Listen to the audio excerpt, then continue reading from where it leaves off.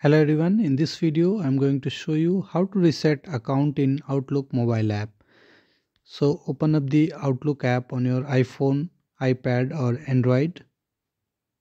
Now once you're here, you need to tap on the profile picture at the top left corner to open up this screen. Now at the bottom you can see the wrench icon or the settings icon in the bottom left corner. Tap on that one.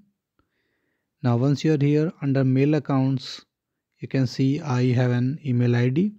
You may be having multiple ones, so choose the correct one. Okay, so I need to tap on this one.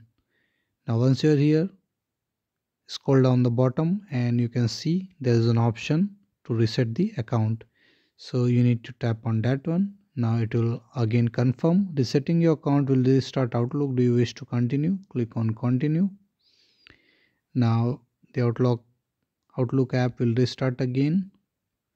Now it is locked. Let me unlock it by the fingerprint and here it is. Okay, so if there was any kind of settings change that was troubling you, then it has just resetted it. Okay, so this is how you can do it. So thank you for watching the video. Please like it and subscribe to my YouTube channel. Thank you.